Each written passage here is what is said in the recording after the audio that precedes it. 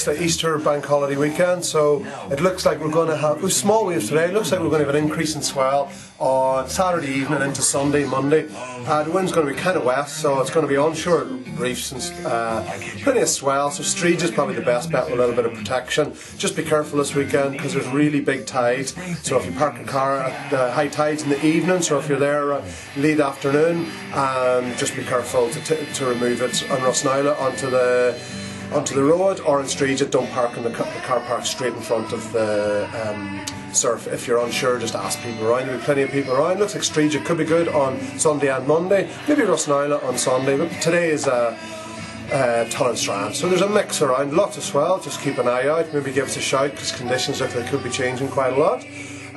News around here. Basically, we have lots of new faces and old faces returning. Charlie's coming on Saturday. We have Dylan, who's on the other end of the camera, if he wants to. We've news. Josh is on his way back from Portugal. Stuff in the shop. We've just been all week trying to get all our summer boards in. We've got lots of new stuff in.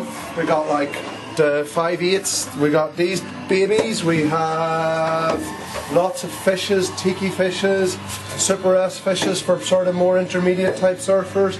We have a McTavish longboard. We have lots in here, so if you just want to give us a shout or check the internet, we've got some information. Until next week, see you later.